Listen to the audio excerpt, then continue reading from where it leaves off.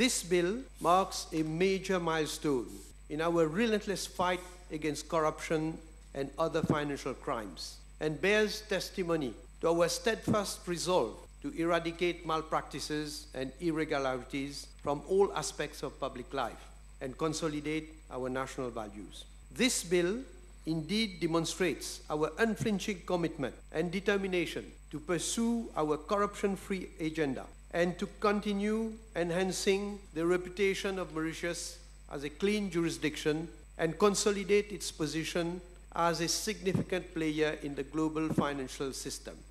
On acceding to power in December 2014, the new government, under the leadership of late Sanirudh Jagannath, promised to manage the affairs of the state on the principles of transparency, accountability, and exemplary governance. The government had also promised the nation to free our society from the shackles of widespread corruption, fraud, and favoritism that had characterized the two successive mandates of the Labour Party-led government. We had a clear mandate from the people to clean up the mess left by the previous government.